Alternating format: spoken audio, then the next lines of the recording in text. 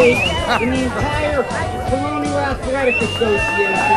Check this out. It's a Division 1A tailgate. Never seen anything like this, guys. This is the best. We started the Villanova Football Club about 5 years ago, and it was to build up excitement about Villanova football, fundraising, everything, a bunch of former players. And then we said, what do we have to do?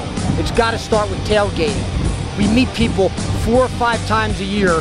It centers around tailgating. This is how much money we started.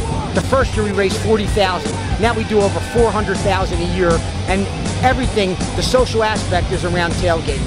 We get, everybody loves it. They can meet people from all the different eras, and they go into the games, and it just started the whole thing. I mean, it's a snowball effect.